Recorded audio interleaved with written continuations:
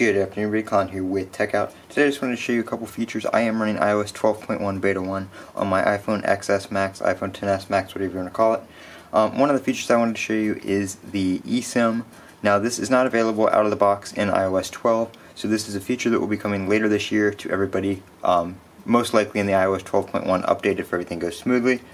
But like I said, it is available in the beta of 12.1. So here you can see we do have T-Mobile right here. That's normally not labeled with your carrier, but it is now because you would have this set of options for each carrier that you have, up to 2.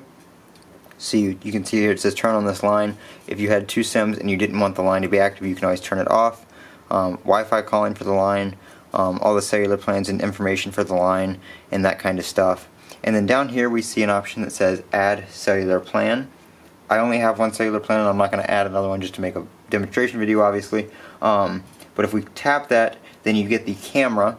So the way you add a cellular plan is you either need that carrier's app on your phone that supports eSIM, or you need a QR code from the carrier which would activate that line on your phone. So that's how you would get your SIM, your eSIM activated, since there's no physical SIM.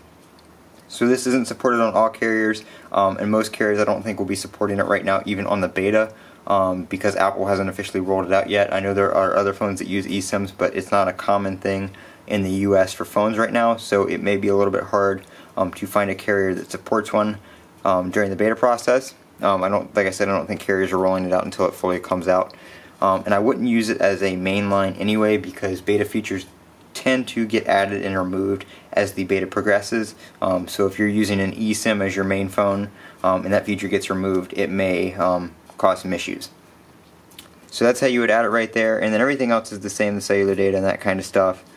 And then up here on the notification center, sorry, not the notification center. If I pull it down right here, you can see there's a gap right here. A lot of people were thinking that was a bug in iOS 12 when it was in beta. It wasn't a bug. That is so they can put another signal bar and carrier name right here. So if you had 2 carriers, it would show 2 names right here on top of each other. So that's what that's for. Like I said, eSIM on 12.1, Beta 1 on the iPhone XS.